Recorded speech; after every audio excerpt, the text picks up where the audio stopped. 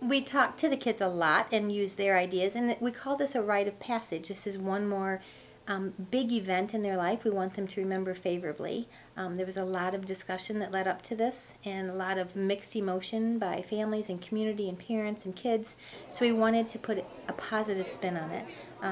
It's going to be a big change even in our building, having just going down to K-5. And so we'll miss the kids. We wanted them to know that.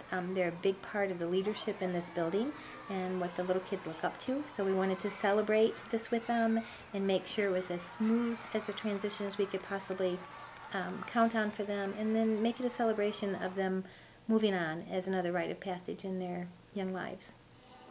I wanted to share with you what I feel it means to be a Wildcat, right?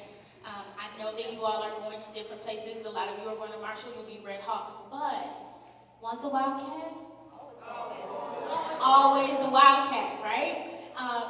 So know this about Wildcats, and the Wildcats that walk the halls of this building. One, you are amazing. Wildcats are amazing.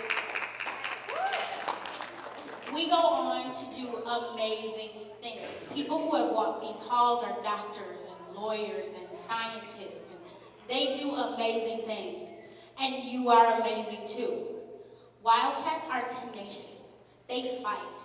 So wherever you go, if it's Marshall or Concord or Homer, remember that you are tenacious. Fight for those things that you believe in, and fight for those things that are right.